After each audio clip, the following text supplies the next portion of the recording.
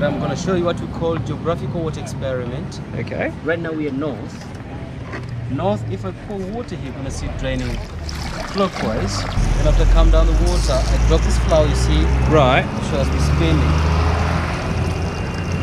Right, so it's spinning clockwise now. Yeah, America, Canada, Germany, UK, Denmark. Right. All the vortex has to be clockwise. It's going to be the last. Okay, we're in the southern hemisphere. Southern hemisphere should go the other round. So New Zealand, Australia, South Africa. Right. So now it's supposed to spin counterclockwise. It is. To grow coffee. That's Indonesia, Uganda, Peru.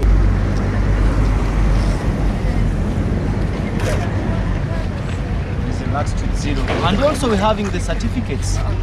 Certificate for Crossing the equator line. Whereby names to see that we get exactly 0 latitude. whoa, Gets flower is swallowed. gone. Exactly, it doesn't know where to go. Southern is full and the northern But to is the bottom. exactly. You can see now the sun is off on the line. But on March 21st and September 23rd, that's when it's exactly on 0 latitude. So midday when you're here, you can't see your shadow. No, just heat is too much. Yeah.